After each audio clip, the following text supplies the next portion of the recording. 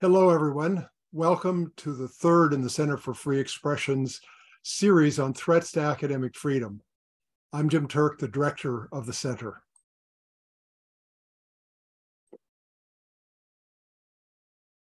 I would like to begin by acknowledging that the territory on which I am speaking to you today is the territory of many nations, including the Mississaugas of the Credit, the Anishinaabe, the Chippewa, the Haudenosaunee, and the Wendat peoples, and today is home to many diverse First Nations, Inuit, and Métis. I also acknowledge that Toronto is covered by Treaty 13 with the Mississaugas of the Credit and the Williams Treaties signed with multiple Mississauga and Chippewa bands. I'd also like to thank the co-sponsors of today's panel, and they are the Canadian Association of University Teachers, the Institute for the Humanities at Simon Fraser University, and Penn Canada. Today, we're going to be looking at the threat of ethnic religious nationalism that it poses for academic freedom. In our event 2 weeks ago, we looked at that in the case of Israel and Palestine. Today, we are looking at the threats to the academic freedom faced by scholars in India and of India, one of the largest and most important countries in the world. Historically, the work scholars of a country's history, politics, and culture has come under attack from those pursuing an ethno-religious nationalist agenda.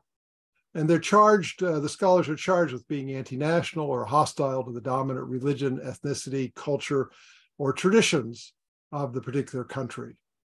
It's resulted in a variety of forces trying to stop scholars from asking critical questions, making their work public, or even conducting their scholarly research and teaching.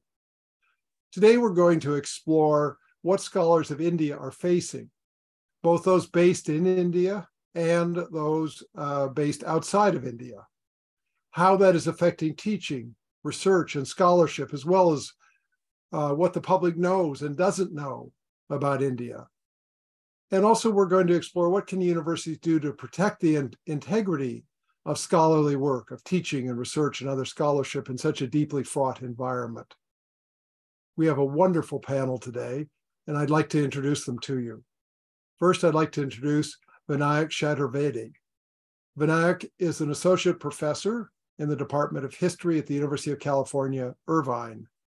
He specializes in modern South Asian intellectual and social history, and is the author of a recent book entitled Hindutva and Violence, published by the State University of New York Press. His writings on Hindutva and Hindu nationalism have appeared in many places in the modern intellectual history, post-colonial studies, South Asia, The Nation, The Wire, The Hindu, Scroll, and in the New Left Review. Welcome, Vinayak. Right, thank you. Thank you for having me. Our second panelist is Purnima Dhavan. Purnima is an associate professor in the Department of History at the University of Washington. Her publications include When Sparrows Become Hawks, The Making of Sikh Warrior Tradition, published by Oxford University Press, as well as essays on Mongol and Sikh history. She is currently working on a new monograph exploring the ways in which literary networks create new identities and notions of public good in Mughal India. Welcome, Purnima. Thank you, Jim. It's an honor to be here. And our third panelist is Christophe Jaffrelot. He is a professor of South Asian politics and studies at the Centre d'études et de recherche internationale at Sciences Po in Paris. He's also professor of Indian politics and sociology at King's College London, and a non-resident scholar at the Carnegie Endowment for International Peace in Washington. He's also a regular commentator on Indian and Pakistani politics in publications and in other events in France, in the United Kingdom, in North America, and in India, where he writes a fortnightly column in the Indian Express. He's the author, co-author, editor, or co-editor of more than 30 books.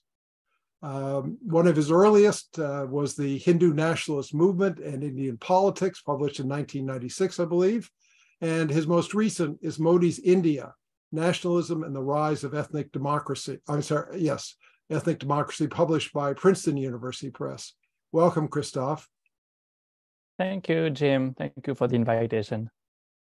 And our moderator today was to be Joan Scott, who's a professor emerita at the School of Social Science at the Institute for Advanced Study in Princeton, a remarkable historian recognized for her pioneering contributions to the study of French history, women and gender history, and feminist theory, and one of the leading experts in the world on academic freedom. Unfortunately, Joan contacted me earlier today to say that she had developed a very bad cough and cold, had lost her voice, and so unfortunately is not going to be able to be with us.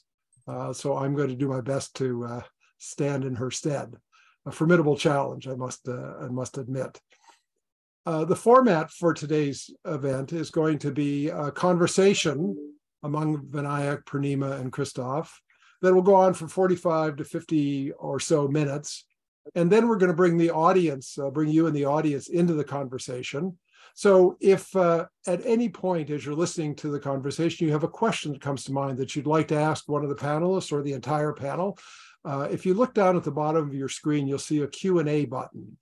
Just click on that Q&A and write out your question. And when we come to that portion, when we're turning to the audience, I'll ask Ange Holmes, who's the coordinator for the Center for Free Expression, to read out the first question. The panelists will have an opportunity to answer it, and then we'll go on to the next question. So do take advantage of this wonderful, knowledgeable panel to ask questions and bring up issues that you would like to have them address. And don't wait till I ask for the audience's questions. Just write those down as you come to them. So I'd like to begin with a quote about academic freedom from a statement of North American-based academics who are members of the South Asian Scholar Activist Collective. And in a document they write, academic freedom is a bedrock of the modern academy. It ensures that faculty and students are free to pursue research and teach, articulating ideas, arguments, and facts, free of intimidation or retaliation. Academic freedom is often attacked and infringed. They continue infringed upon in the context of Hindutva harassment using an array of tactics. Hindutva tactics in this regard include pressuring universities to retaliate against faculty, violent threats, online harassment, generating controversy over matters of academic consensus, petitions, attempts to imperil employment, making bad faith accusations of bias, and more, they conclude. So all of you have written about Hindutva at various points in your careers. Could one of you define for the audience what Hindutva is? Christoph, do you want to? I can start. I'm sure others will add to my definition.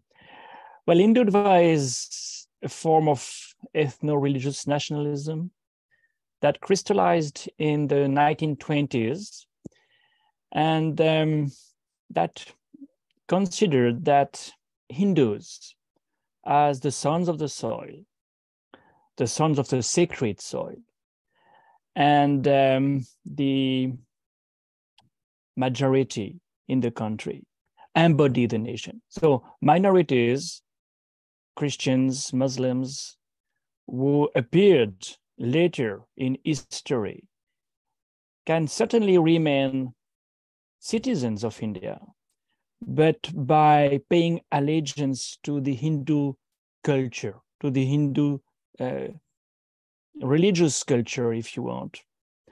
There can be Muslims and Christians in the private sphere, but in the public sphere, the Hindu symbols of identity have to prevail. So there is this hierarchy, if you want, which makes minorities second-class citizens, at least in the most extreme way of putting this. But these extreme ways of defining this ideology were very much there already in the 1920s and 1930s. Purnima, do you have anything you'd want to add? Sure. I guess to that I would add is, the scholars, thinkers believers of Hindutva in its modern incarnation are also people who are espousing a particular view of the past, right? And that is of a very subjective view of the past that homogenizes what Hindu is. In other words, it argues for a homogeneity of belief, ritual practice, cultural outlets of even the past as it's narrated through history, that is stripped of the diverse subjective viewpoints that most countries, regions, and communities in South Asia have had.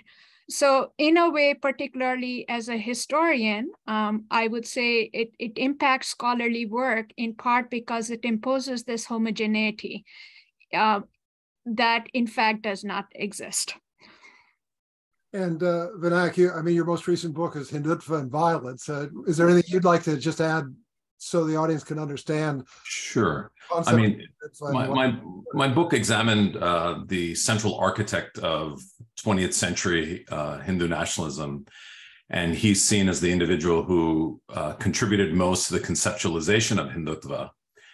And in his key text, Essentials of Hindutva, he defines Hindutva in a very kind of difficult way. I mean, he says Hindutva is not a word, but a history. I mean, it sort of builds on what Purnima just mentioned about the past.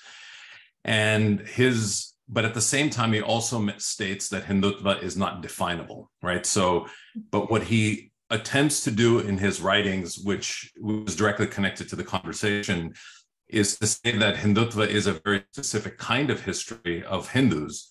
And without this history, I argue that Hindutva cannot exist, right? So Hindutva, in fact, the challenges facing academics and regarding academic freedom I argue is directly connected to this definition, which the supporters of Hindutva propagate, is that in order to understand Hindutva properly, you have to understand this Hindu history of sort of Hindu victimization and also Hindu glory simultaneously. So that just kind of adds another layer to the definitions that Christoph and Purnima have outlined.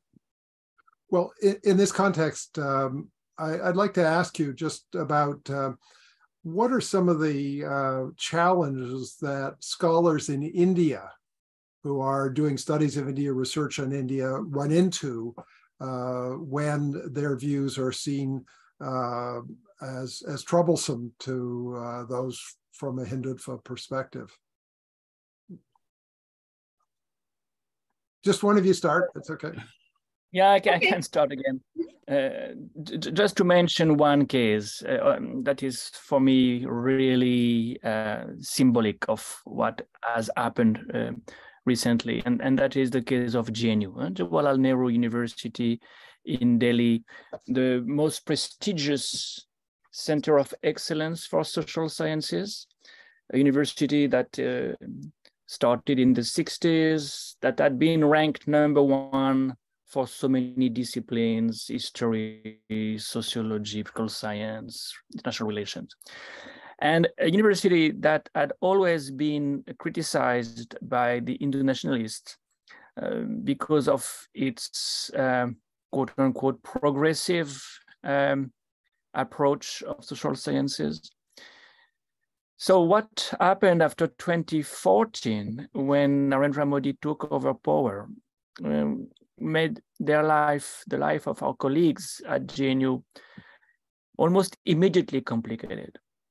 And for two main reasons. One was a new VC was appointed in 2016 and made sure that the number of students diminished, the budget diminished. So it was much more difficult to do research and to teach.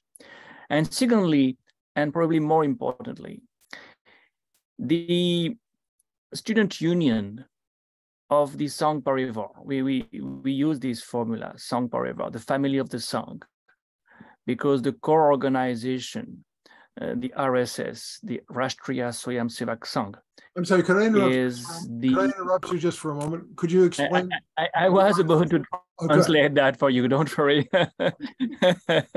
This is the organization of the national volunteers. No, Swayamsevak means volunteer.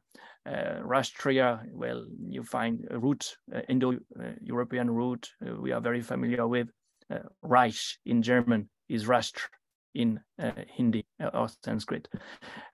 So the RSS is at the center of a nebula, a galaxy of organizations, including a student union. And this student union, ABVP, has been given a free hand on the campus, making the existence of alternative unions, dissident, quote unquote, unions and teachers, their targets. So we've seen GNU suffering a lot, and our colleagues suffering a lot, resisting.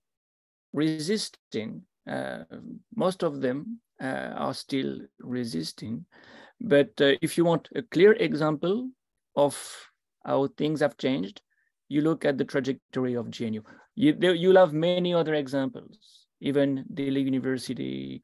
But I wanted to, well, select this one because for all of us, that was the alma mater of so many of our colleagues and peers and partners in crimes in social sciences.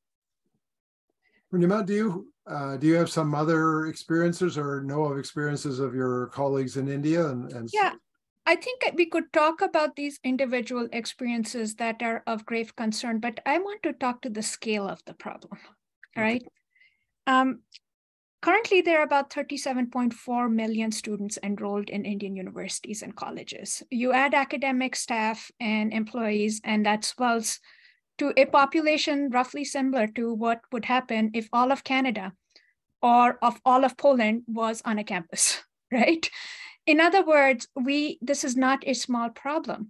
And if you look at scholars and data groups that track this activity, the kinds of things Christoph have just described, both at websites like Scholars at Risk, you can get multiple stories that are happening practically weekly of students getting attacked, professors not being allowed to teach the subjects they teach, the curriculum being censored, as well as quantitative data points. If you look at the Academic Freedom Index, of which a very interesting study just came out, India hasn't seen this level of academic repression since the emergency in the 1970s under Indira Gandhi's government, and it's getting worse.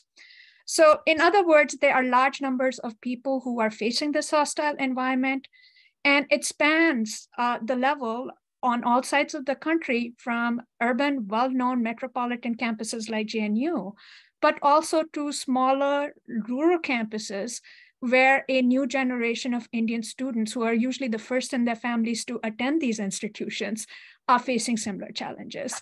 And it's the scale also that worries me because these numbers are huge. Mm-hmm. Vinayak, do you? Yeah, I mean, I would also take maybe a sort of a larger kind of viewpoint. I mean, if we think more recently, about a year ago, a member of the government announced that the new frontier of warfare in India was its own civil society. And the objective was to dismantle civil society as we know it, right? That civil society was seen as is now seen as a threat to the state.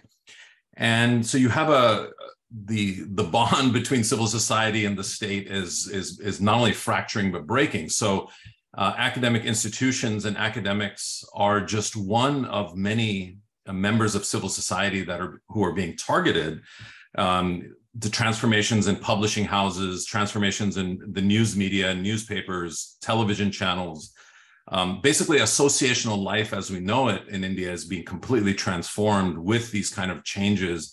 And when the state is now saying that its own civil society poses the greatest threat to the state, academics are at the forefront of those who have been constantly writing about questioning not only state policies in the colonial period or the Mughal period, but also in contemporary India in the 21st century. And so in a sense, the academics who are participating and writing about poverty, writing about gender inequities, writing about minority persecutions are seen as being potential threats to the stability of the state. So we have colleagues who have had sedition charges put against them. We've had colleagues whose works have been either banned or their books have not been published because they have been caught up in a legal case because these texts are potentially causing a threat to the sentiments of Hindus. So you begin to see a range of things that are happening at the judicial level, at the surveillance level. In addition to Christoph mentioning the AVBP, not only threatening academics, but also attacking academics at various institutions.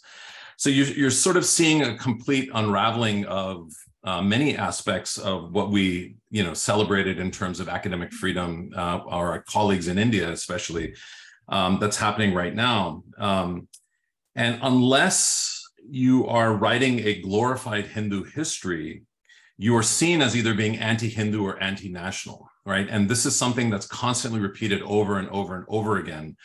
And it's at these levels you begin to see, sort of, and as Purnima pointed out, there's listings of academics who've either been harassed, intimidated, attacked, and even assassinated. I mean, there are 4 very important cases of colleagues who were murdered in South India. So you begin to see a range of things that are happening in India, and many colleagues who are not willing in many ways because of intimidation, not being able to speak openly about many of the threats and conditions that they were facing in India today. As I understand it, unlike the pretty decentralized higher education systems that we have in Canada and the United States, things are more centralized in terms of the control of aspects of universities in India. How does that play? How is that a factor in all of this and what the state can do? Well, when newly independent, the system that was created in India was based on European models. Now, those models in Europe, of course, have been dismantled and reformed several times, but what has happened in India is a slightly different trajectory. Under Article 12 of the Constitution, higher education is supposedly in the state category, right? But we have also the institution of the UGC, the University Grants Commission, that bears important responsibility for setting standards for what universities can do, their accreditation, what kind of faculty can be hired.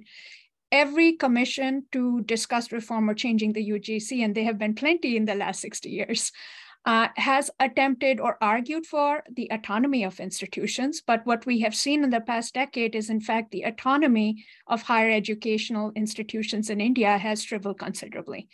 And the concerns that are being raised, because there have been in the last 3 years some serious discussions about doing away with the UGC and replacing it with another model of an institution, does not do away with that centralization, right? So this is a very powerful body. Various faculty groups have taken, legal proceedings against decisions taken by it. Part of the complaints is many of the people in charge in the councils that represent different disciplines, as well as the UGC, do not have the academic credentials, are not serious published scholars with peer-reviewed publications in the fields that they represent. There has also been discussions about the pressure faced by doctoral and postdoctoral students whose stipends are sent out through this.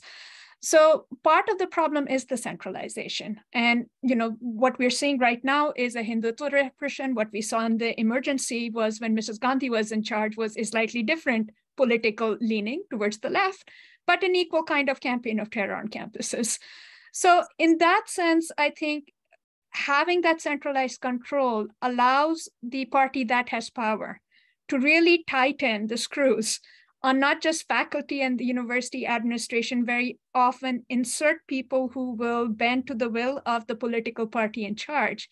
It also, because of the way it controls stipends and controls standards, has a chilling effect on student participation in academic life as well. So it's a very powerful body. I'm sorry, go ahead. Well, just to say that federalism makes some difference, and the situation in Tamil Nadu is definitely not similar to the situation in Gujarat, or for instance. But what is very important to factor in is that in addition to the state and then centralized machine Purnima has just described, you have the network of vigilante groups. So it's a kind of joint venture. You have the official and the unofficial sources of control and intimidation. And I mentioned the student union, ABVP, because it is exerting a kind of cultural policing on campuses. But you have many other vigilante groups exerting similar forms of surveillance. Can you give us some examples? Yeah, of course. You can look at an organization called Bajrang Dal. Bajrang Dal is a vigilante group that is the youth wing of one of the major components of the Sangh Parivar, the Vishwa Hindu Parishad, VHP. And they are also patrolling cities to make sure that dissenters cannot get away with their own separate way of doing things. So this is a way to have a kind of deeper state. You know, a deep state is a state where you have an official police controlling society. A deeper state is a state where society controls society. And I think it is something academics have been affected by. Everybody has been affected by this kind of modus operandi. And as Purnima said, the kind of Hinduism that is promoted that way is, of course, very Brahminical, very upper caste. So we see those who are not part of this milieu, I would say, victims twice of not being in the norm. That goes beyond academics, but we can't look at academics only when we look at freedom being under attack in India. I mean, with the creation of private universities in India, some have argued, well, they are able to avoid some of these pressures, but is that the reality? I would say no, because we have fairly prominent cases, for example, of visa revocations of people either teaching or an administrative posts at Nalanda University, for example, that were revoked. There was a case with Ramchandra Guha at a private university in Gujarat where, you know, he was offered a position and then it was breached. And part of this has to do not just with the government bureaucracy. As Christoph has pointed out, you know, there is a kind of social monitoring and pressure that is going on now. Now, this is part of a globalized phenomena, right?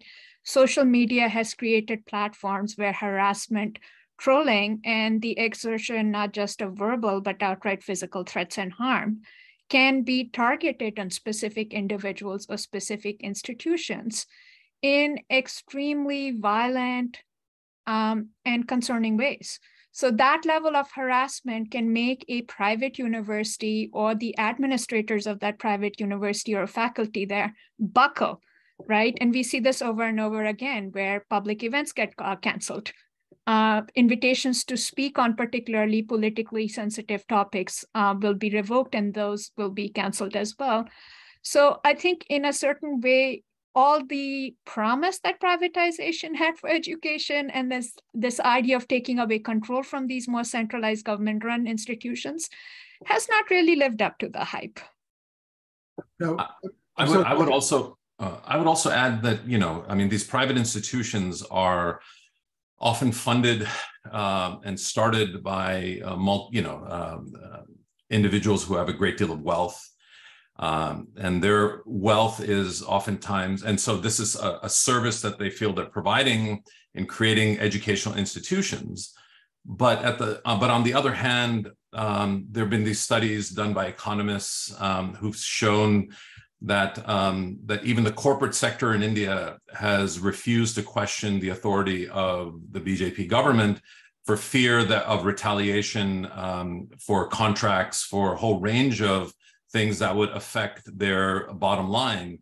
So you have this kind of conflict where you have these very wealthy Indian industrialists and capitalists who have chosen to invest in private universities, but the government can still exert pressure on them to create certain kind of changes in administrators who don't, who are critical of the government, or academics who are critical of the government. And so you begin to see either forced resignations or individuals who step down without any explanation. And more often than not, it's it's in large part because of these this sort of the shadow of the state exerting its pressure even on the capitalists, who are in other ways interested in building educational institutions. So you have both these dynamics at play. And I guess the other thing, to kind of build upon what Purnima had said early on with the UGC and the Constitution, I mean, within the Constitution, there's also a section on fundamental rights in which no religious instruction, and I'm just reading, shall be provided at any educational institution maintained through state funds. And I think one of the things, if the BJP does get reelected in the next round of elections, I think this is another target of constitutional change that we're going to see, that's going to allow for state funds for Hindu educational institutions to be built and transformed and transforming university syllabi, which is already beginning to happen as well in other ways. So I think all of these things are in play simultaneously. Well, the three of you are scholars of India, and you're in North America or Europe. So we've been talking about pressures that scholars in India are facing, but well, let's start with your colleagues. Is this an issue for South Asian scholars outside of India? And if so, how? Well, of course it is. Purnima, you were able to speak. Well, I was going to say that you cannot teach in South Asian studies anywhere in the world without being aware of these pressures, right?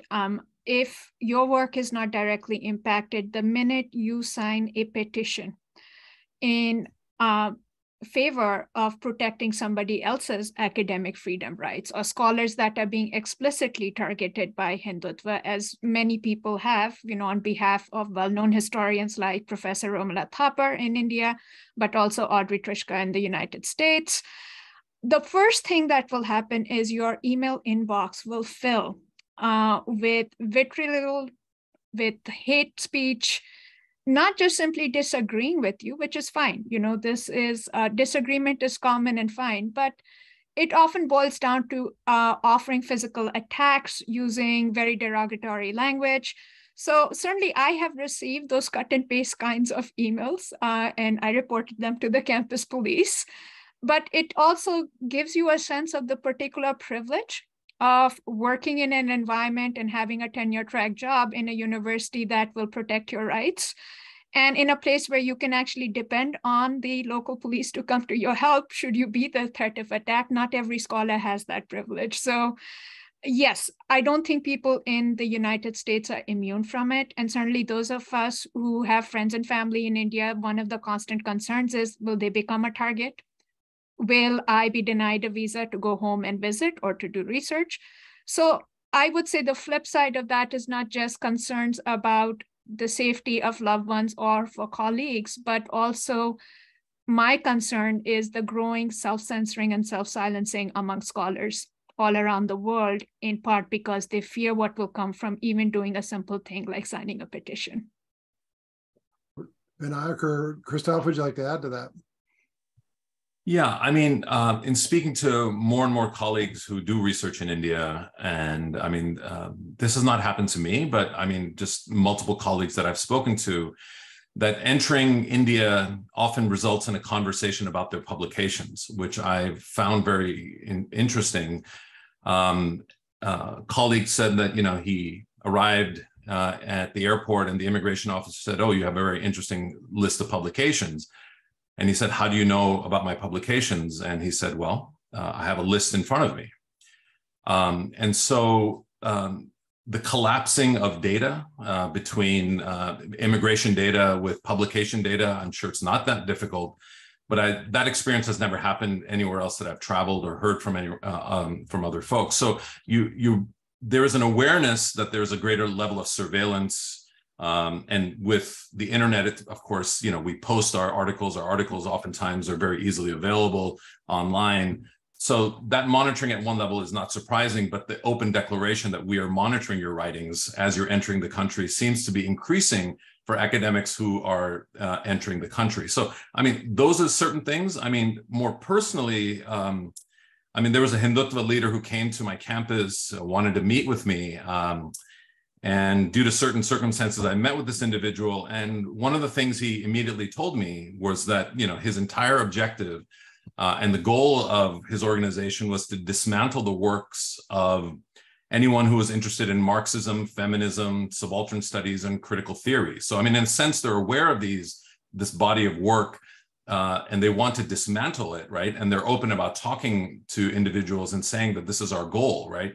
But along with that, he also talked about monitoring my family, right? So he kind of knew all sorts of personal information about me and my family as well. So you have, and then family members receiving anonymous phone calls. So in addition to the emails being sent, receiving anonymous phone calls to my parents and things saying maybe you should talk to your son and not have him publish certain kinds of things, right? So you have this level of intimidation that's already beginning to happen here with family members. So it wouldn't be surprising if people are concerned about their family members in India, if that kind of stuff is happening in North America or Europe as well, right? So these are certain kinds of smaller kind of more personal kind of things that are happening. But I think each of us would have similar stories. Some of us would like to talk to each other about it, others don't. So we don't have a full sense of the scale of what's going on, but we do know that it's going on. Yeah. Christophe, what's been your experience? Well, my experience is very similar, of course, and you do not need to sign petitions for receiving hate mails. The only work we do, just doing fieldwork, writing books, footnoted, peer-reviewed articles, well, they are attacking any idea that is not part of their own narrative. And they have a very clear idea of what the history of India is, the way it should be taught. They have already, we mentioned the syllabus of universities, the syllabi of universities, they have already removed from many syllabi things they did not want to see taught, including R.K. Ramanujan, many Ramayanas. There cannot be many Ramayanas, there can be only one Ramayana. But it's really the work we do that is in itself the cause for attacks. Now, these attacks can be of different kinds. And I think what makes a big difference when you're not in India but abroad is whether you are in a country with a large diaspora or not. And I can see the contrast between UK and France because I commute between both countries. And in UK, you see gradually this tension, pressure mounting. It goes with infiltration of some academic spheres, including the editorial committees of journals, including associations of Asian studies, South Asian studies, with the support of the High Commission. This is well-oiled. And I repeat, you have the official and the unofficial, and they work hand in hand. And by contrast, in France, where the diaspora is much smaller, the pressure is much less, certainly not in the classroom, where we can see it elsewhere now. And the university system is defending the scholars who are attacked in a remarkable way. I could really initiate judicial procedures with the full support financial support in the first place of my institutions in France, because this kind of red line cannot be crossed. When elsewhere, there is probably a balance of power that make them push us in much more easily. And the resistance is more difficult to organize.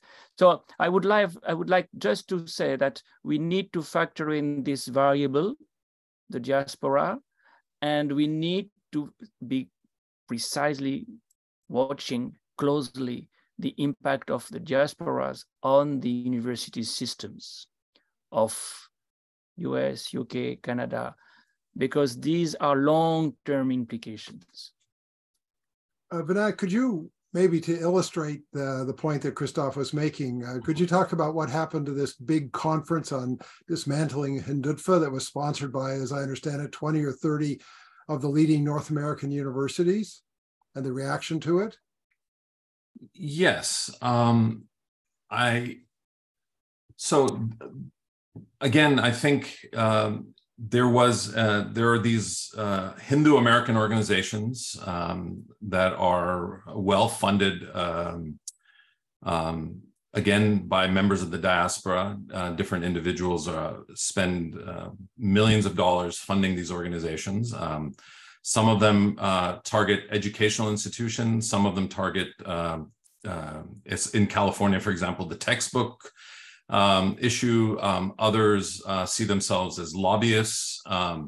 So there's a proliferation of these organizations that are going on.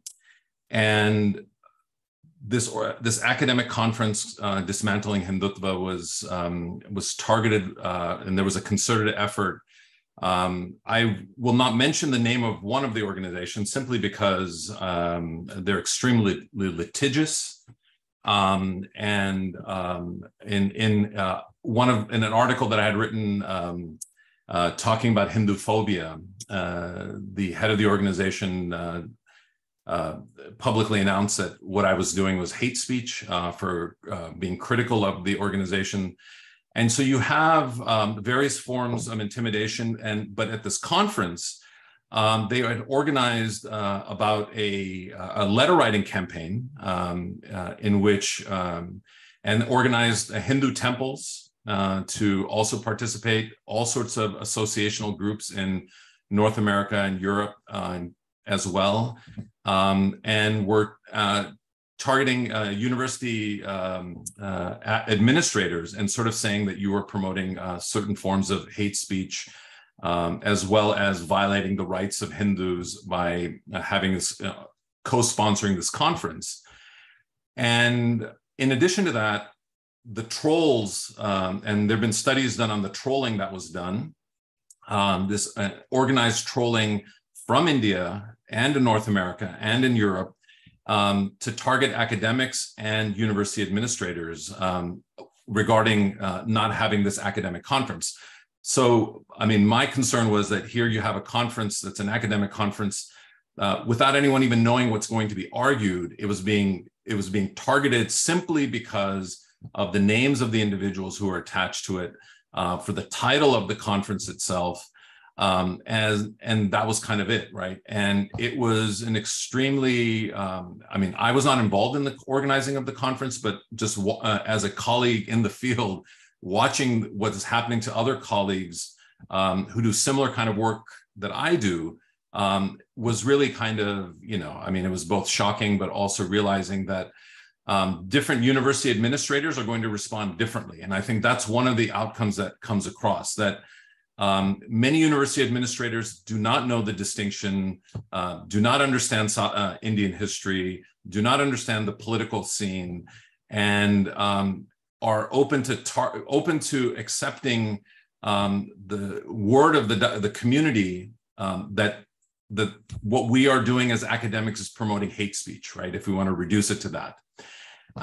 So it became very controversial for that reason, right? And in excess of 1 million letters apparently were sent to different universities.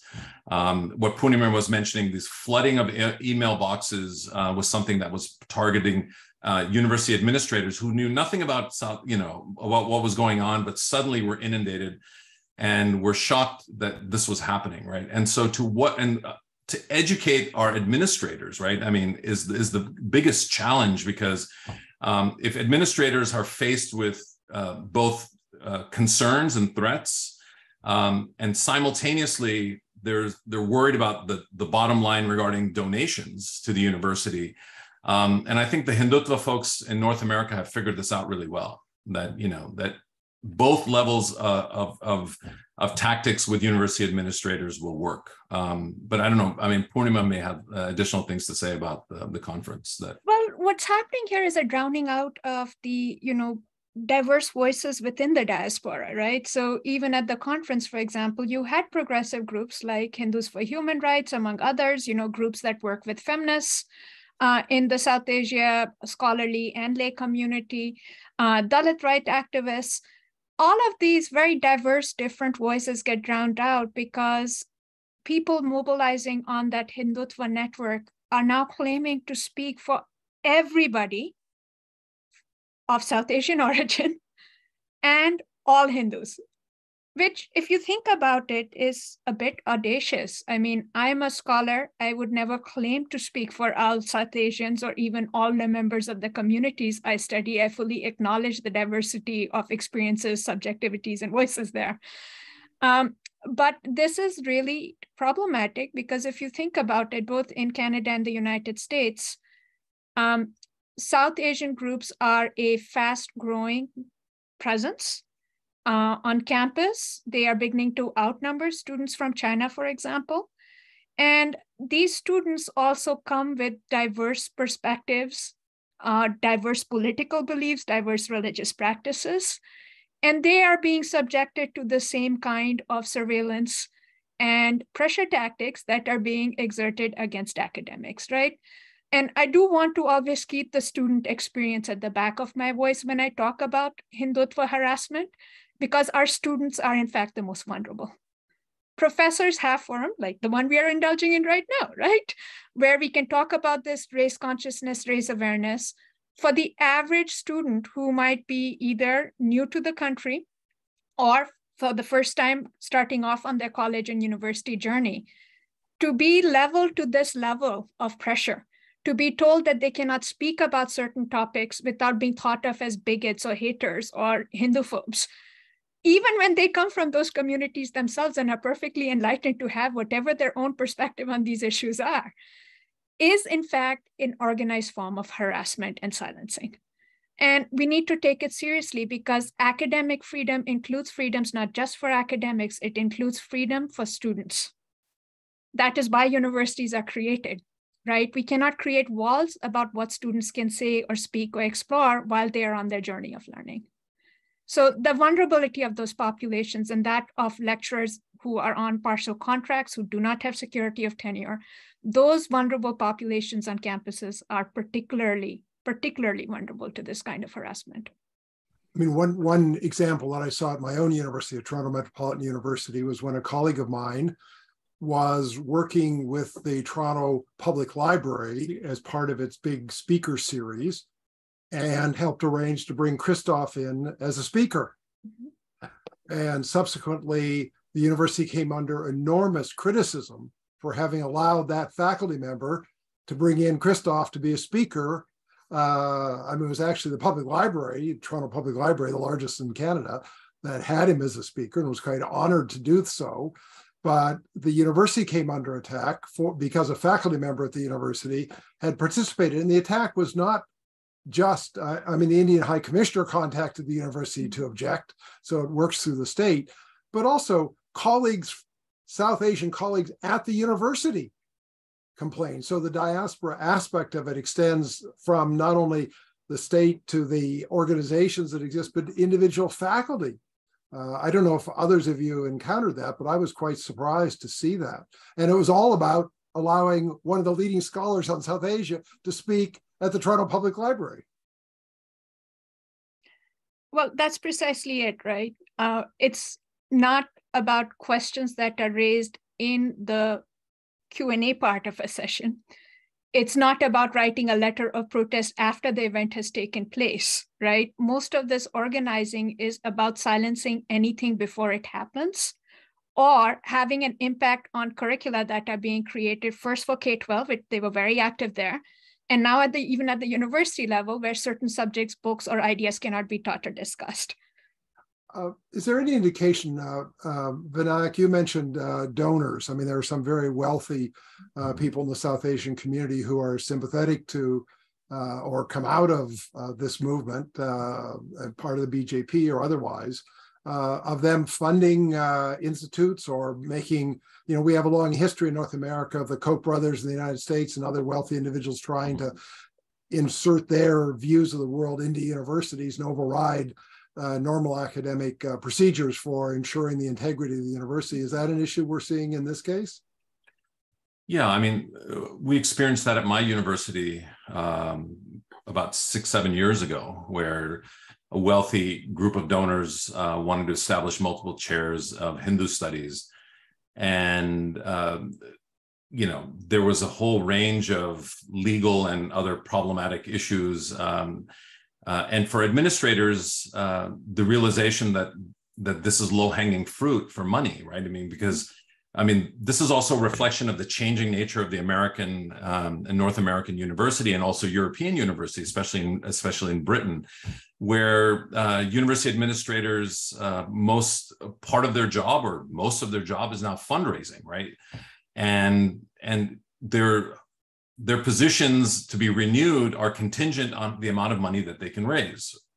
And that creates an awkward dynamic, right? Because if their employment is based on bringing in money, and you have these wealthy donors willing to give money, but with the contingency that certain kinds of programmatics are in place, that it becomes a very ad hoc nature depending on the ethics of different university administrators. I mean, that's what it boils down to, right? And I've talked to some very senior administrators in the United States, and I said, I asked them, well, would any university administrator turn down $30 million, $50 million, $100 million?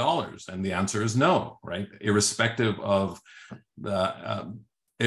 oftentimes of where the money is coming from, right? So I think the model of the Koch brothers, other models that exist within the American Academy are being reproduced. I mean, we do have venture capitalists in the Bay Area who have suddenly discovered the RSS and now are, spending huge amounts of money to bringing historians who are attached to the RSS to the United States to create an institute. We are seeing the replacement, and simultaneously in India with the ICHR of rewriting India's history as well. So you have the Indian state participating, and then here you also have venture capitalists participating. And it's not, so one can imagine that down the road, that if university administrators aren't educated on what the stakes are, it's very easy to take money in that sense, right? Institutions are dependent on it, their jobs are dependent on it. And whether faculty are going to be consulted oftentimes remains unclear, right? And it depends on institution.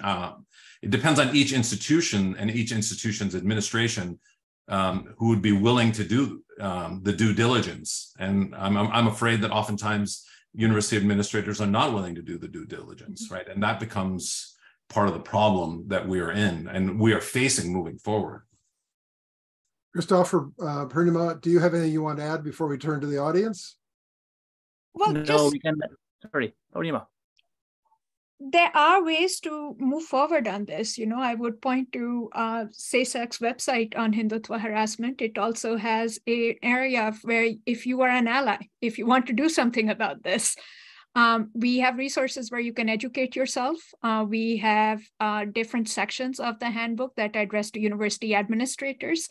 Half the job here is just education, because particularly in North America, in the US and Canada, where you have university administrators who might be quite uninformed about what is at stake in these conversations when donors show up or an event explodes on campus. Some may have experts sitting right there that they can consult with in their own universities, and others may not, because South Asian studies is not a huge field still. I would direct those eyeballs to that website, because there are places where you can at least get some information and share it beyond what the scholarly collective here is. I should tell the audience tomorrow we're going, and I'll mention this at the end, as with all our events, we're going to post a video of the event so others can see it, but we're also going to post various resources that you can look into if you want to read more about these things, and a link to that website will be part of what will be posted tomorrow. But the challenge that university administrators face, or even our colleagues who aren't South Asian scholars, is the pressures are coming from all sorts of sources, including from some of their own colleagues. I think it creates a very difficult situation to sort out what to do in this when there's this concerted attempt to restrict and rewrite. I mean, I'm still struck by that dismantling Hindutva conference. I can't remember a conference that was co-sponsored by more prestigious universities in North America than that one. And yet those universities were just inundated, as you've described, with email, with tweets, with attacks for having permitted or having in any way been involved in the conference. So why don't we turn to the audience? Ange, do you have a first question for us? Yeah, I do want to remind attendees to please use the Q&A to ask questions at any moment, especially now. The first question is from Matthew, and Matthew is just wanting some clarification. Vinayak, you talked about the name of the architect of Hindutva at the beginning, I believe, and Matthew would just like some clarification for those who have not read the book. Sure. So the individual his name is Vinayak Damodar Savarkar. That's Savarkar, and his writings are many of his writings. His key writings are available in English. If you're interested, I would encourage people to read his Essentials of Hindutva, which is a short book, which was published in 1923 in English. His writings are voluminous, and there's no shortage of writings. It's easy to find. So I would, and if anyone has any questions, you can feel free to email me. Okay, thank you. Ange, second question? Yeah, it's another one from Matthew. And Matthew says, Canada has a fairly large Indian and Hindu diaspora. Any idea how it has an impact on Canadian academics? The RSS flag was raised on Parliament Hill in November 1st to celebrate the Canadian Month for Hindu Heritage. RSS is more and more present in Canada, but how about in the academic field? I come from a Canadian Francophone institution, still quite under the radar. Well, I guess that's a hard question for the three of you to answer because you're not Canadian academics, but perhaps you might answer it in regard to your own countries. And I know that there are some in the audience who are Canadian academics who studied this. So if one of you wants to write a response that Ange could share, that would be welcome. But in the meantime, how would you answer it with regard to the United States, Vinayak or Purnima? Well, I am reminded of this fairly notorious example of Indian Independence Day celebrations in New Jersey, which more recently featured a bulldozer, basically praising the current chief minister of the state of Uttar Pradesh, Yogi Adityanath, in his homage, because he used bulldozers to essentially destroy the homes of Muslim families and dissenters in the state. And there were members of the Indian diaspora groups present who were witnessing this, who protested, including Muslim organizations as well as Hindu organizations and others who could not see what the fuss was about. The levels of ignorance about South Asian politics is everywhere, and politicians, I think, are very keen to mobilize these groups, but they often do it in very clumsy ways. If an affinity group comes and offers them an opportunity to celebrate a particular holiday event or to raise a flag or to mark a particular commemoration, they tend to take people at their word and just move along with it. I think this is where the diasporic affinity groups need to step up a little bit, right? And I say that as a member of that community, not just as a scholar, where if you want your full diverse set of beliefs out there in the civic space and in the public square, you need to speak up. Because part of what is happening here is these groups are mobilizing in order to really use the language of diversity and inclusion to take a political belief that is about exclusion and homogeneity and trying to use that to basically argue that their version of Hindutva-ness needs to be celebrated by, marking holidays such as this. So, I mean, the point you're making is a really important one of how inclusion and diversity is being used as a cover for actually eliminating diversity and diminishing inclusion.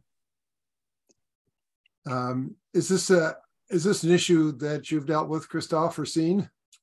Well, they are using the vocabulary of democracy all the time. And this is precisely why they want to silence us, because the facade they want to cultivate is a facade of respectability. Hindu nationalism claims that it has nothing to do with extremism. Extremism is something for the Muslim. It is violent by nature. They are non-violent by nature. They claim that there is absolutely no violence on their side, from their side. When there is violence, it is attributed to the legitimate self-defense of individuals. For instance, we will speak about mob lynchings in India. It's always the mob defending the sentiments of its religion that justifies a kind of self-defense. So when we're talking about lynchings, we're talking about primarily lynchings of Muslims, are we not? Yeah, of course. This is the point. This is the point. Most of them are accused of slaughtering cows, so on and so forth. So this is a very important point because it makes any analysis by scholars dangerous for them, because any analysis exposing them will inevitably show that they are not at all the kind of people they claim to be, and the kind of people the West thinks they are. This is, of course, the huge, I would say, misunderstanding. The West is still looking at India as the world's largest democracy, balancing China, the most authoritarian and threatening country today. So we are targeted not after we say anything, before we say anything. And I think it's precisely the reason why they operate that way. Now, we continue to speak, some of us at least continue to speak, but they have silenced many people. They have also somewhat silenced people who fell in line. And they fell in line because it's easier, even if they do not believe fully, at least, in this ideology. They prefer to live the comfortable life of remaining part of the intelligentsia. Some of them have been persuaded, convinced, but many others just don't have the sense of sacrifice, professionalism, whatever you mean, whatever it is, because it's very tough. Mm-hmm. It's not easy. But yeah, till now, we are still a group of people who are not silenced yet. Ange, do you have a question for the panel? Yeah. So Barbara Williamson says, I think this will happen today in a couple of hours in Vancouver. Some foreign students have organized a walkout demonstration to protest an enormous increase in already high fees for foreign students, in this case at Emily Carr University. I'm wondering if the government of India or any of the organizations you have named contribute to financial assistance for students studying abroad. And if so, does the amount of these fees affect the vulnerability of students to the various pressures you were describing? So I can speak to that. I think it does, right? And in fact, there's been a lot of media coverage about that, particularly in the wake of the coronavirus, when many Indian students studying abroad found themselves stranded.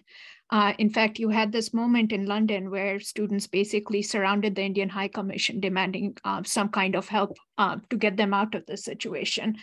The problem is a lot of the students are working in areas that are very high cost cities, right? London is one, New York, Vancouver, Seattle, all of those would be high cost cities. And their stipends are often not enough to cover the high cost of housing as well as the educational expenses that they're seeing too, which means that they are vulnerable at several levels. Often they're living in housing that is not completely safe, but they're also dependent on fellow Indian students who may or may not be better healed with them for such very, very common things like a weekly trip to the grocery store to, fix your larder and get food. Or if you get sick, somebody to take you to the doctor. And we need to think about these everyday concerns, because if your entire safety network depends on people with whom you need to maintain good relationships, even if their political and social views are toxic to you, you will keep quiet. Right? You can also be afraid of losing your fellowship or stipend funds. We saw that in the wake of the international protests that took place across universities following the CAA announcements by the Indian government. So I do think many of these students are extremely vulnerable. And the question of high fees is also another global one. Very, very recently, fees across Indian universities were sent up, and there were quite a few students out protesting on their various campuses because of it. Many students are first-generation students, those who are coming abroad, as well as people who are protesting in India. Their parents can barely afford the high cost of sending their kids to college, particularly if they have more than one child. So in those circumstances, when your only lifeline to an education and improving not just the financial circumstances of your own future, but that of your entire family, there's a lot of pressure to just behave, keep quiet, and toe the line. And frankly, I don't blame them for doing that. I think in their in their shoes, I would be probably doing the same. I just want to ask a follow-up question. Christophe, you were talking about how there are student organizations in India that are actually supported by and encouraged by the state. Is there any indication that there's similar kind of support by the state of India or by wealthy BJP supporters for student groups and student movements in North America or in Europe? Of course. These student unions have been duplicated in the diaspora.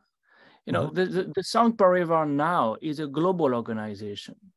The RSS has a different name in UK, in US, in Canada. It is called Hindu Sevak Sangh, so the organization of the Hindu volunteers. And they started to create their own branches as early as the 60s, 70s.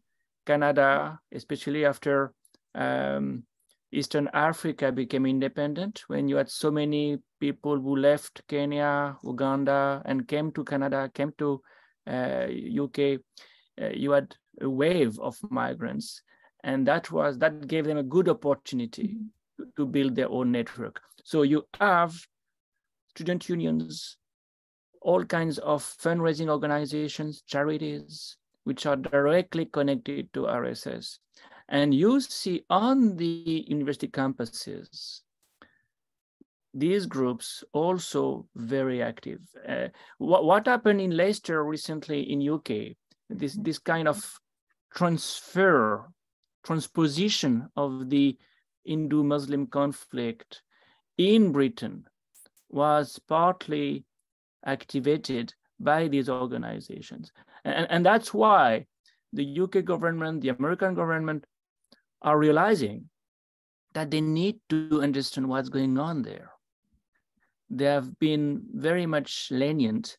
Now, I think they have missed one very important phase, the infiltration of many decision-making processes, many very strong institutions, including the Conservative Party in UK, by these groups.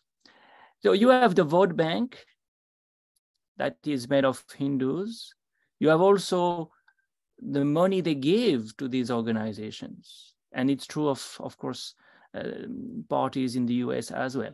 Now, we are entering a new world when these questions are not only national, but globalized, and the kind of conflicts which were there are now disseminated across the globe. It's true of this conflict, it's true of many others, but at the university level, because this is the level we are interested in, we have definitely to watch what's going on, because there'll be a point of no return, and then we will not be free in the classroom the way we were. And that's, well, social sciences will suffer, and that's something we don't want. Yeah, I would build on what Christoph said, and I would even argue that pretty much every major, at least American university, has a branch of the HSS on its campus today. And to be clear, the HSS is HSS is what Christoph it's the Hindu Swayam Sevak Sangh, so the Hindu Volunteer Association. So it's the parallel organization of the RSS in India. The HSS exists in the US. And so that's what the organization that Christoph was mentioning. And I was saying that I would argue that almost every campus, major campus in the US, has an HSS branch on it. And one of the tactics that came out of the California high school textbook debates that happened was the realization that if students file grievances with university administrators, that their religious sentiments are being hurt, they'll have a much quicker response. So these high school students in California now are university students.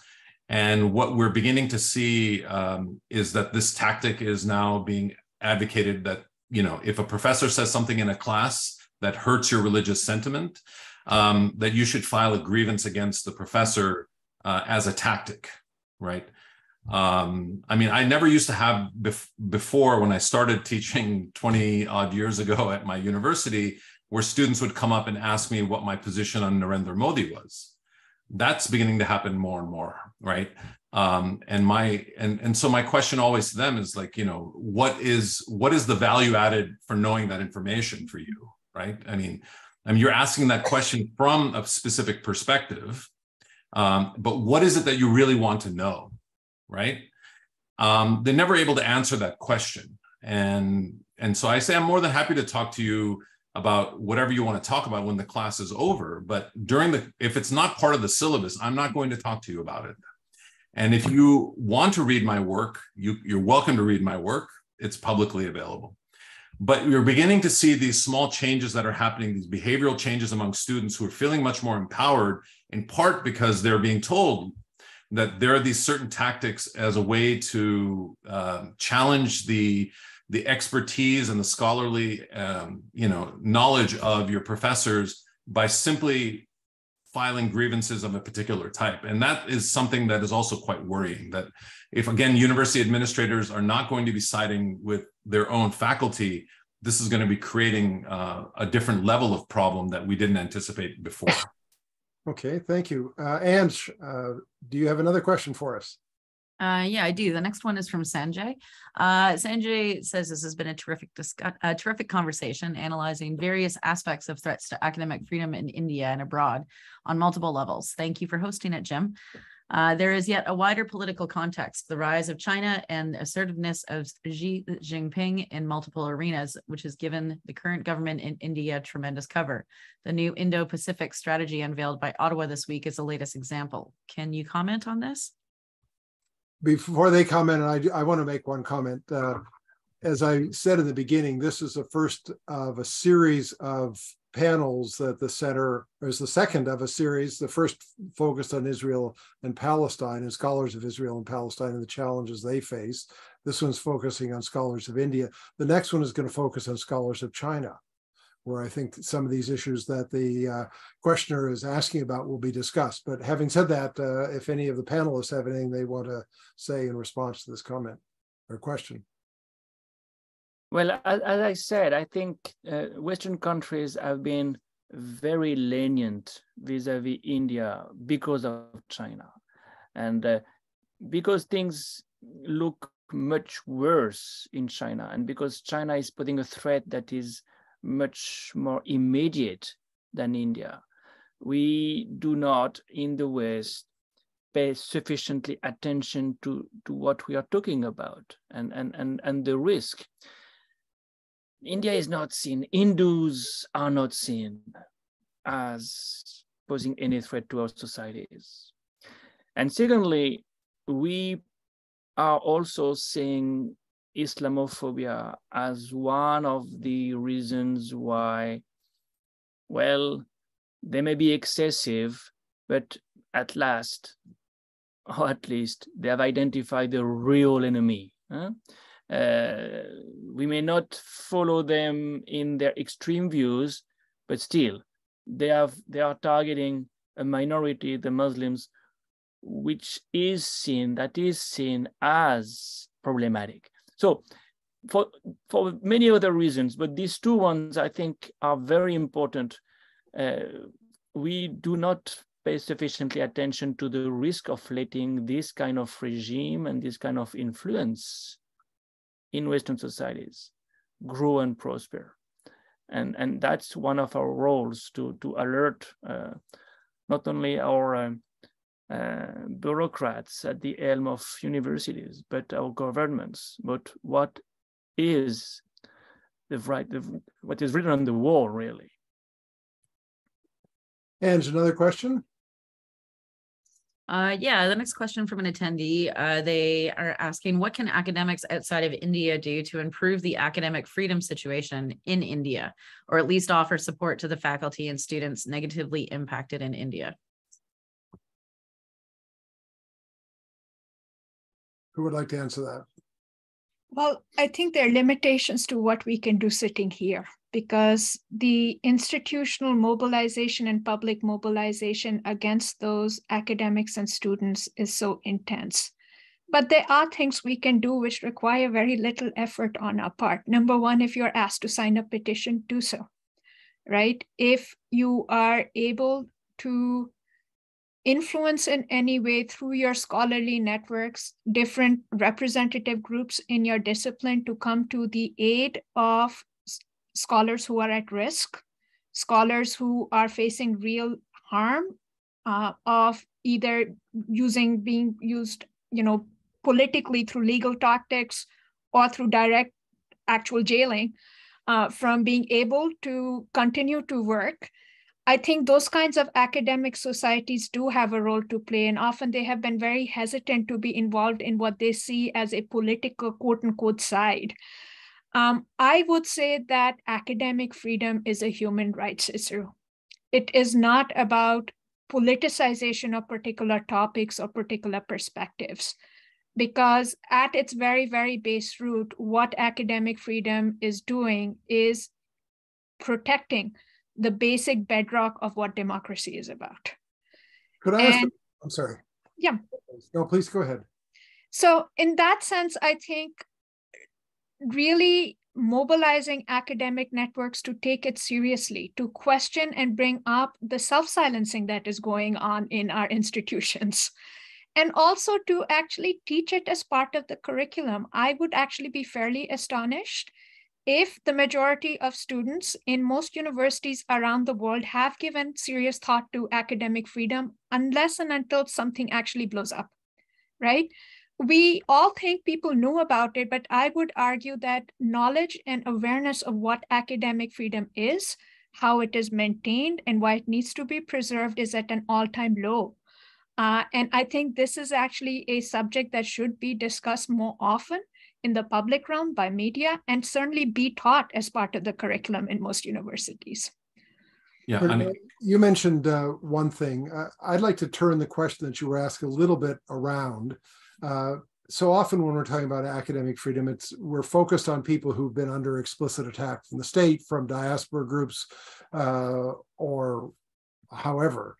But you mentioned self-censorship. Christophe talked about the chilling effect of these attacks.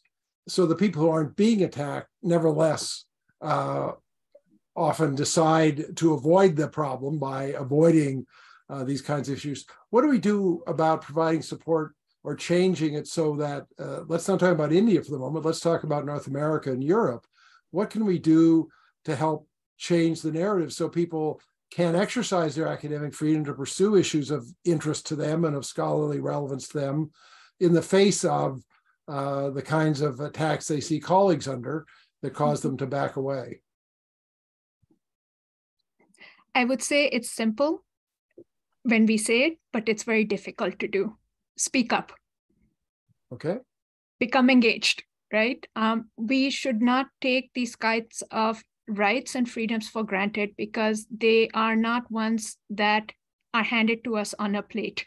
It took generations of people to fight for those freedoms, and the minute we take them for granted, they disappear and shrivel up, right? Maintaining academic freedom, maintaining human rights, maintaining free access to public discussions are all things that require enormous amounts of effort. And if we stand back and say, okay, well, these few people, they seem to be gadflies, they're always going to have their voice out, and I'm safe because these people will always speak up, you're basically acting and taking a very passive approach to things that are of monumental importance. And I think most people don't realize what academic freedom does to them. We just went through a global pandemic, right? In almost every country, if you look at who spoke up in terms of trying to think about the economic effects pandemics and government shutdowns were having on different groups in society, people who spoke up about what governments needed to do or not do, about the efficacy of vaccines, of the kind of really complicated, nuanced things, these were usually academic scholars and bodies, right? Now, whether the public trusts them or not, the only check against government propaganda or corporate propaganda in our world today is really the institution of the academic universities or groups connected to them who have the space, resources, and training to talk knowledgeably about these things. But we have a responsibility to do it. And if all we want to do is teach safe topics and stick to a narrow line of what we can talk about and discuss, then we are not really fulfilling our duties and responsibilities as scholars. The world needs us to speak up, and we need allies who will speak up for us when we come under fire. Thank you. The one thing I would add to the first part of Purnima's response is that colleagues in what we can do for colleagues in India. I think I've spoken to some colleagues who have made decisions no longer to publish in India for worry of censorship. And I think being aware of that as evaluators of pieces of, that there is this political dynamic that's happening where scholars of India in India feel like they can't publish in India. And also because new government laws that say that publishers have to have certain books vetted by a committee put together by the government for approval. These are any publishers on certain topics is sort of a problem of a level that we haven't seen before. But on the other hand, when I talk to my colleagues here in my department at my university and pointing out that there are some excellent students who want to leave India because they cannot actually pursue the research that they really want to do. Mm-hmm. Because A, they won't get government funding. The institutions won't be able to support the kind of research they want to do. But as American universities are facing their own financial crises, they're limiting the number of international students that can enter into the US Academy. And not being aware of that, I think, is also a problem, right? So we're sort of stuck. I've had more students from India contact me this year and last year than ever before. And many of them are seriously desperate to leave so they can pursue their intellectual work, which is the great irony, of course, right? That they want to study India, but can't do it in India. I know it's Purnima and Christoph nodding their heads in agreement, so I take it. Oh yes, it's so sad. You know, it's like a brain drain. It becomes like a brain drain. The best minds are leaving the country to study abroad, and indeed to study their own country abroad. Well, and I take it the Indian state probably is not troubled by that. Yeah. And one more question. Another question from Sanjay. Sanjay says, students from India now comprise the largest segment of international students in Canada, and perhaps in other countries too, eclipsing students from China. Question for all of the panelists. Have you noticed a shift among your students in the last decade and how they respond to your lectures, readings, etc., if they are critical of Hindu nationalism in any way? The wonderful thing about working with young people is they will always surprise you. And by that, I mean, it's mostly what I have encountered in my classes. And I don't know, maybe it's excuse for the people I find in Seattle. These are people who are curious. They are open-minded. They're skeptical of many of the things they have been taught in their textbooks. And in that, they have a lot in common with my students who were born and raised in this country, right? I mean, there's that very well-known takedown of US history textbooks called Lies My Teacher Told Me. What I usually have students express is astonishment that the kind of curricula they're being exposed to in classes in the US are not only completely different from curricula taught in Indian universities, but also what is available online. Because the other thing we have not talked about is the kind of dumbing down of books on Indian politics, Indian culture, Indian history, that in a way has created a mass market of blogs, posts, movies, Bollywood musicals, and students are drowning in all kinds of very, very strange, oversimplified views of these things, but they're hungry for more complicated and nuanced perspectives. More often than not, I find that students ask questions that really push me as an academic to think more deeply about these things. So I have encountered very few hostile questions.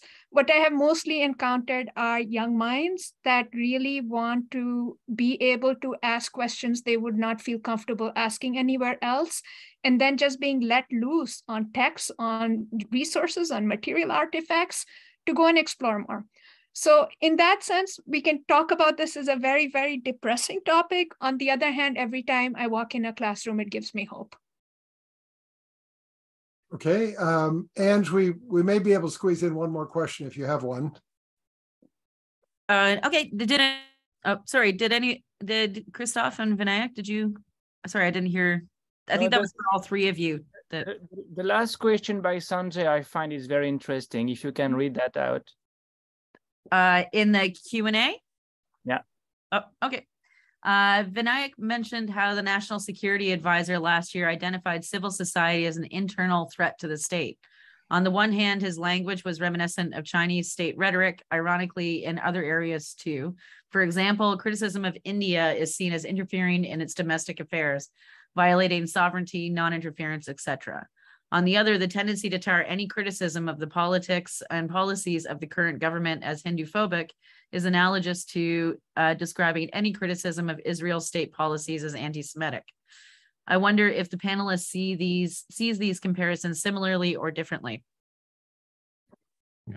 Christoph, do you want to start? Yeah, we have very little time, but I do think that is a very valid comparison. I mean, I will focus only on the second one, the comparison between India and Israel, because I do think that Hindutva and Zionism have deep affinities and result in political trajectories that make democracies at the best ethnic democracies, where you have second-class citizens because they are not part of the majority.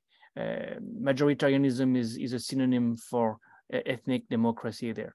In Israel, it's de jure. This is a Jewish state. In India, the constitution says this is a secular country.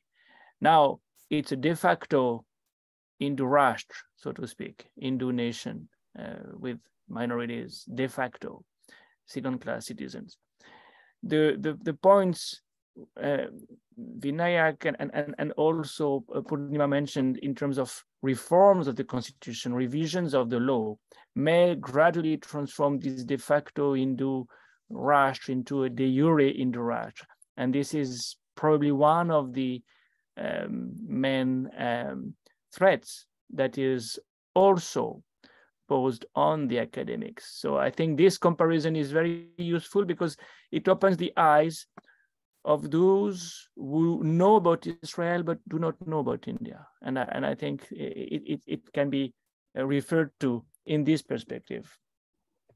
So, I would add that the American Hindutva organizations do collaborate with Zionist organizations in the US in terms of strategies and tactics. I mean, you can go online and look at some of the presentations of various Hindutva leaders who have openly discussed this. So, I mean, that's actually happening. But at the state level, both in terms of security, surveillance, Purnima's example of the bulldozer tactics of Muslim neighborhoods, that since 2018, India and Israel have signed a security pact, a cybersecurity and regular security pact of arms, and a number of tactical issues as well of training, that you begin to see sort of the convergence that's happening. I mean, and it's something that's happening more and more frequently when you open the newspaper of various stories and issues connecting Israeli policies with Hindutva stuff, as recently as yesterday or 2 days ago, regarding this film festival in Goa, where a filmmaker from Israel was the chair, and he made a comment about the Kashmir files, and the Israeli ambassador got involved due to a number of trolling and also pressure from the Indian government. So you begin to see very kind of innocuous comments from a filmmaker that suddenly become international news. I mean, it's covered all over by the international press yesterday and the day before. So you're beginning to see. So Sanjay's question regarding both Israel and China, I think the government is choosing to take tactics from both and in their forms of authoritarianism that they find effective for governance in India. I mean, so I think his question was a good leading question for us to think about placing India between Israel and China in that way. And I would say that I have seen this less in the classroom, but my students actually brought to my attention the strange parallelism that is going on right now between Hindutva activists online who are trying to make parallels between quote unquote Hindu genocide under the Mughals, which never happened, with the genocide of Jewish people in the Holocaust. And if you think about it, this is very startling because the architects of Hindutva were admirers of the Third Reich, right? Their whole model for this, down to the khaki shorts, were actually the SS. So, history brings up some strange parallel congruencies, but this is one of the worst that I have ever seen. In that sense, yes, I think those tactics are being mobilized in very, very strange ways. Well, I'm afraid we're going to have to end there. Clearly, this conversation could go on for a very long time. I really want to thank you, Vinayak, and Purnima and Christoph for a really engaging, informative, scholarly conversation. And I want to thank the audience for attending today. As I mentioned earlier, a video of this will be posted on the CFE website, which is cfe.torontomu.ca. It'll be posted on our website tomorrow. And I hope you will encourage any of your colleagues or friends who haven't had the chance to see it to log on there and see it. We'll also post links to various articles and books that have been mentioned over the course of this conversation. And also you'll see on the website our past events and our upcoming events. The next event is going to be on Wednesday, December 14th. It's going to turn to focus on a very different issue, and that is how the Canadian government is dealing with the issue of privacy. And a new bill they brought in to change the law in Canada on private sector privacy, which raises serious questions. And we're going to have a conversation between Teresa Skass, who's one of the leading scholarly experts on this issue, and the host of our Taming Big Tech series, Andrew Clement, who's a professor emeritus from the Faculty of Information at the University of Toronto. So I'd encourage you to have a look at the website for that and for our other programs. And again, thank you to our panelists and thank you to the audience. Take care. Bye-bye.